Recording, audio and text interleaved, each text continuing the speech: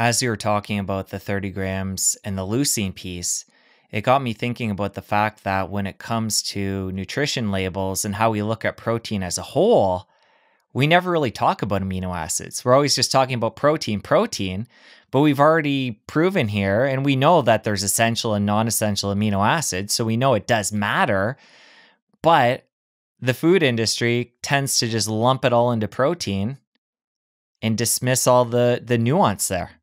Yeah, you've actually just waded into the primary thing I'm working on at the moment, which is essential amino acids. So I just gave a talk in Boston at the annual meeting of the American Society of Nutrition on exactly that topic. And let me give your listeners a few examples of that. For example, protein on the package isn't even protein. It's a nitrogen measurement. They just go in and they do a crude nitrogen measurement, and it may not even be protein at all. It could be urea. It could be nucleic acids. It could be contaminants like melamine or something. And then they call it protein, and they call it protein by multiplying it by 6.25, which assumes that every amino acid has the same amount of nitrogen, which isn't true either.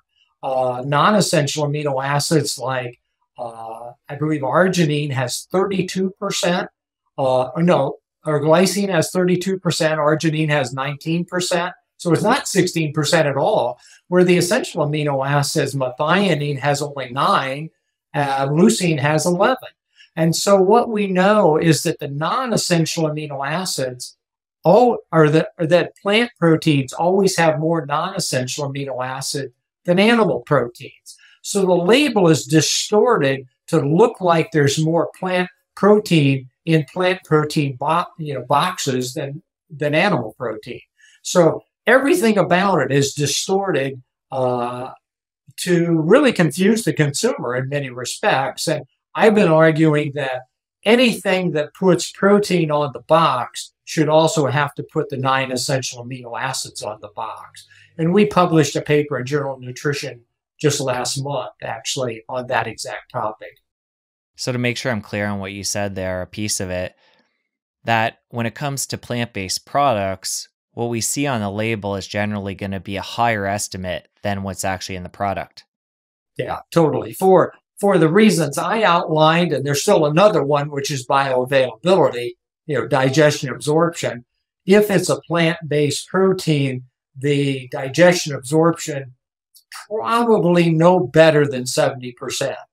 Wheat protein, which is the predominant plant protein in North America, 80% of the plant proteins consumed in the United States comes from wheat.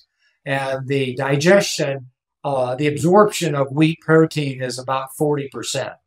This right here is my favorite protein powder, the 100% grass-fed bone broth protein from Paleo Valley. It comes in 3 flavors, unflavored, chocolate, and vanilla. The chocolate and vanilla you can just mix with water. They taste incredible just like that. And I like to take the unflavored, scoop it in my black coffee, mix it in. I barely taste it, but I'm getting that collagen and protein boost. These protein powders have been third-party tested for over 40 different herbicides and pesticides. They've come back negative. There's no chemicals or solvents used in the processing, just water. As a viewer of the show, click the link in the description to save 15% off this protein today. Again, this is my favorite protein. I know you're gonna love it. Okay, this is good that we're getting into this, because why I want to highlight that and make sure I understood is to bring that into the whole vegan, plant-based, vegetarian conversation. So there's 2 different things that are not going for that group of people. 1 being the label estimating too high, 2 being absorption, 3 being the fact that diet is generally going to be higher in carbohydrates and lower in protein in general. So talk about how you think about the plant-based diet, being an expert in the realm of protein. So let's sort out 2 things. One is, should people eat more broccoli and green beans and avocados and, blueberries? Absolutely. There's no question that the plants in our diet aren't very healthy. The number 1 plant in the U.S. diet is French fries. The number 2 is tomato sauce on pizza. And then number 3 is lettuce. So Do we need a more plant-based diet? No, we need a diet with better plants. So that's the first thing. Then the second thing is, do we need to shift our plant protein? And so we've been doing some modeling experiments looking at the essential amino acids in plant-based diets.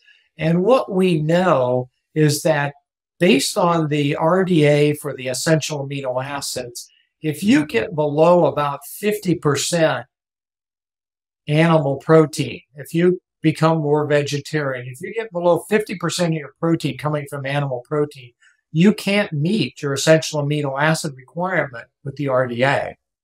So now what we have to do is increase the amount of protein per day so a vegetarian can meet their essential amino acids with beans and legumes and nuts and seeds and soy products, but they're going to have more protein to do it.